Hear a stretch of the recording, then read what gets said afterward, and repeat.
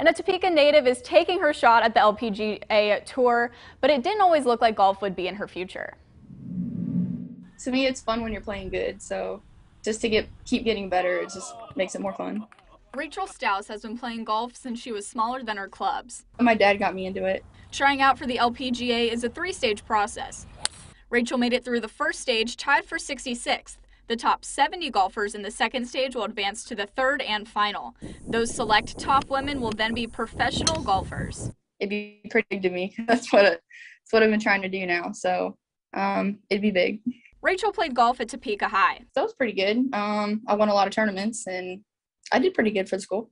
And got a scholarship to play at Wichita State. But Shockers golf wasn't all Rachel thought it would be. She transferred to Washburn, which doesn't have a women's golf team, and essentially gave up the sport for months. Play as much as I can and just keep working on the basics and stuff.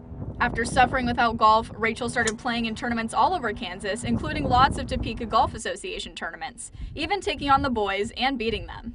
Playing with the guys has always been fun to me because I hit it out there further than the girls. I hit the ball far. My short game's really good right now. Really just learning how to score better right now. On September 15th, Rachel won her first golf tournament as a professional. Not only did she win, she set a course record the second day. I don't know, it's just fun and it's good competition. Stage 2 of the LPGA tryouts begins October 19th.